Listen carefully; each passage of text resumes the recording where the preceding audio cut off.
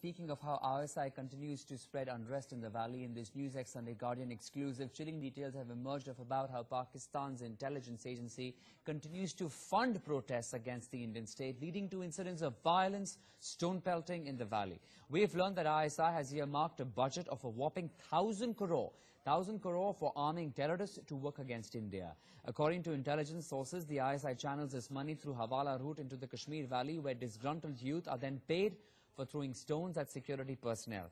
The money is also channelized for separatist organizations who have been using the funds to spew venom against India.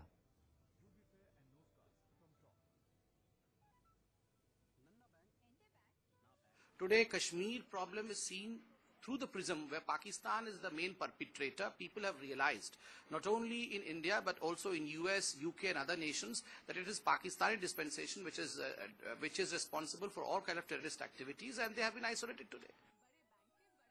There are certain problems in Jammu and Kashmir, and we are trying to address those problems, trying to find solution to those problems.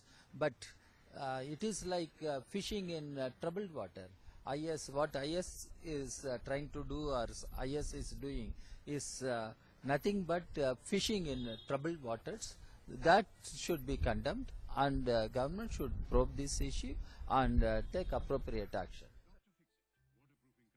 Pakistani intelligence agency ISI has released an amount close to rupees 1,000 crore to the separatist groups and also to the overground workers of terrorist outfits working in Jammu and Kashmir to fuel the public protest after the death of militant Burhan Wani, as per the official sources. Now, the official sources also told us that this money is going through the Hawala racket, and it's going to some of the MLAs and also to the compromised officials of Jammu and Kashmir government, and also to some of the separatist group. Now, it remains to be seen when India will take up this issue on the international level, because ISI has been fueling the protest in Jammu and Kashmir for a long time now. With video journalist Kapil Solanki, Mohit Bhatt in Delhi for NewsX.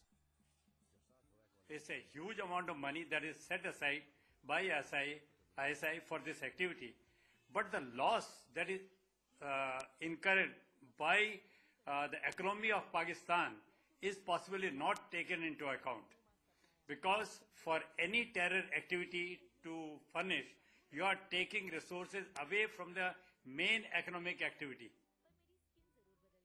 It needs to be repeatedly publicized around the world that these are specific, declared, semi-official budgetary allocations for export of terrorism. Secondly, this publicity on this fact will shame Pakistan.